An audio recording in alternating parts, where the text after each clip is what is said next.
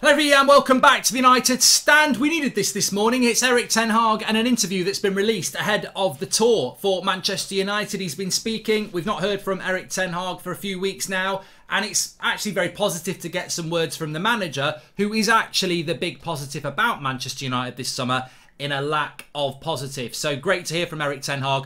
And I want to hit it sort of straight on here and just whack up something I summarised, because this is the biggest thing for me. He was asked about what his principles are for Manchester United and personally, and he said that to play proactive style of football on and off the ball, in every situation be proactive, brave, willing to have the ball. And I think that we mustn't forget this. I think there's a lot to be concerned about. The Ronaldo situation, De Jong, lack of signings, etc. But there's some really good bits of information we're going to go through now with you. But this is really important. This is the thing that makes me excited to watch the pre-season, makes me excited to watch the games next year. There's a distinct lack of quality in that squad. Absolutely. He can't work miracles. You know, you cannot polish a turd. I've said it so many times.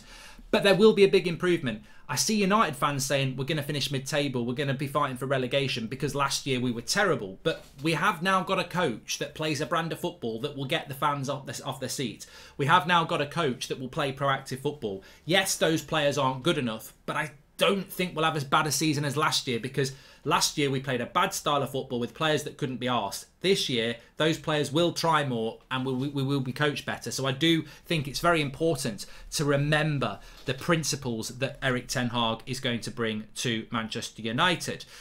He also spoke about his coaching style. I think this is important to bring up on the screen as well. So he was asked about his actual coaching style, and he said, in position of individuals, you give them coaching advice, and in the end it's about team results and better team performance. So you give them advice to perform into the team.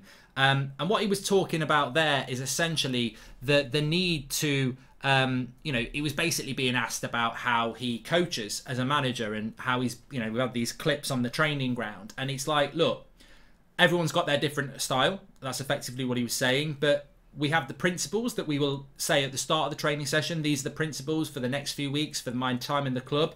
But then when I'm also training, it's my job to give coaching advice. And that's probably not what we've seen as much from Mourinho, certainly from Solskjaer. But you will see from Ten Hag. You will see from Pep Guardiola. You will see from Jurgen Klopp. You will see it from Thomas Tuchel. It's the modern coach. Yes, this is what we're trying to achieve in this training session, and we're trying to achieve these principles for the season ahead. But Ten Hag, within a training session, will go and speak to a player individually and give them coaching advice that will help them better adapt to the principles. So it's a new thing for us as fans to observe, but it's not actually a new thing to for a modern coach to do. And then he expanded on that and said that, look, it's my job to construct a team and to improve the team. You can't do it. You can do it in different ways or in more ways, but to start out, it is out of a philosophy, and then you build it and go into individuals and you give them the rules and the principles, which is exactly what we were just talking about there. You have your principles, you have your philosophy, and then when building that philosophy, you've got to tailor it to individuals. Some people will pick up on it straight away.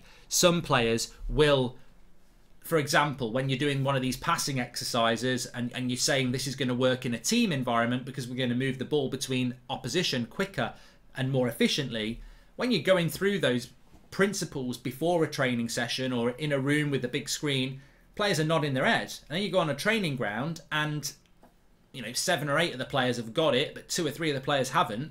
Do you let that training session run through to the next time you sit them all down and say, look, McTominay, Bruno, you got it wrong? Or in the training session, do you go to the individual and say, look, this is what I want you to do? And that's hands-on coaching, and that's what the exciting thing is about Erik Ten Hag. That's the attention to detail. That's the obsessive nature of this coach we're bringing in. It doesn't mean it's going to work, but it's certainly a massive step forward from where we were before. He was asked about the tour, and he was asked about what he thinks what he thinks he will get out of this tour over the next 2 weeks. He says, I want energy in my team, and I want energy of playing together. And I've only just started. The internationals only started last Monday. I've got to learn about my squad, and 2 weeks together is a great opportunity for me to learn, but for us all to learn together, for them to learn about me and my coaches and me to learn about them. look, that's the right answer from Erik ten Hag. I think that, you know, he's not wrong to say that at all. But obviously, the kicker for that, and it's not his fault at all. The kicker for that is that he is a manager that doesn't have any new signings apart from Malacia, who he speaks about in a minute. So it's, you know, he's right. It's a great opportunity to learn about the players. It's just a real shame he hasn't got 4 or 5 extra players and Ronaldo, because those 4 or 5 extra players and Ronaldo would be a key part of his first team that he doesn't have on tour. That's not his fault. He was asked about Steve McClaren. Steve McClaren's obviously been brought in, and I'll put the quote up on the screen. You can read it as we're going along. But he basically said about McClaren, of course, I wanted him because of his experience in relation to the club and that he's a good coach. He's familiar, he knows the clubs, and he knows the culture at Manchester United. So that was obviously a positive as well. And he was also asked about Mitchell van der Gaag, who's his assistant coach. He said, gained a lot of experience, and most important for these two, including van der Gaag and McClaren, is they know how to win because they've proved it in the past. He also said that van der Gaag has got great experience as a player, but also across Europe. He was asked about the current staff, which I think is our first glimpse, a question I've always wanted answering. What is the situation with the current staff? There's a lot of current staff staying behind, working. I don't think Erik ten Hag has brought that many people with him. I mean, nobody at United or the media have ever wanted to expose this, and I don't know why. Because when we brought Ralf Rangnick in, there was an obsession about how many coaches he was going to bring in with him, and I think he brought 2. I don't know how many Erik ten Hag's brought with him. I don't know if he's brought anybody else apart from van der Gaag and McClaren. You know, my expectation was that he was going to bring a whole raft of people with him. You know, if you think about how many people he had working with him at Ajax, 10, 20, 30 people, I thought we'd see a complete clear out of staff. Actually, and look, I'm completely speculating here. I think it's just ten Hag, McClaren and van der Gaag work with the coaches that worked with Ollie, that worked with Mourinho, that worked with Rangnick, which is not, again, it's not new, is it? It's just papering the cracks. Like, why is there not a complete rehash of our staff and coaches? It doesn't feel like there is. And he went on to say, look, and he didn't speak massively positive about them. He just said they've been a big help. They're really dedicated, experienced and knowledgeable. I mean, I don't know. I can't comment on that, but it just sounds weird to me that a new manager just brings an assistant coach and Steve McClaren. Like, he should have people that he knows can do drills. You know, 10, 20 people should be coming with Erik ten Hag. Like, when you bring a new manager in, they should be bringing in the whole coaching network. And I don't know whether that's happened. I don't know. It doesn't sound like it has. And again, as with many things at United, you have a lot of journalism around United. You have a lot of voices around United.